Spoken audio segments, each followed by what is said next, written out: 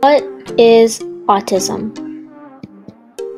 Autism spectrum disorder is a common mental health disorder where an individual may display one or more developmental or behavioral complications.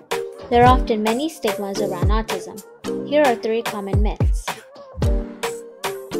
Myth 1. People with autism lack empathy. Oftentimes, due to communication challenges, affected people may understand someone else's struggles but have difficulty conveying their support. Myth 2. Vaccines cause autism. This is false. Most developmental and neurological experts agree that autism is a complex disorder that is rooted in genetic and environmental factors. Myth 3. People with autism are intellectually disabled. While some cases of autism include intellectual disorders, it is not a symptom universally associated with having autism.